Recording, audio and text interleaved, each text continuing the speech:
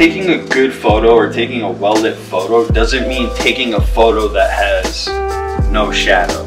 Shadow sort of dictates the mood.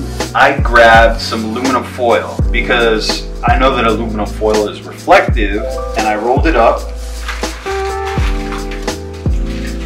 Now what happens? Wow.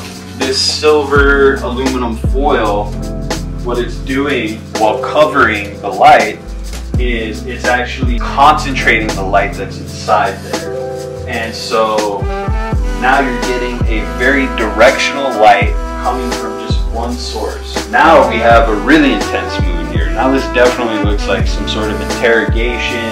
So I'm happy with this light right here. Now I'm going to start taking some photos on my trusty Pentax 6.7.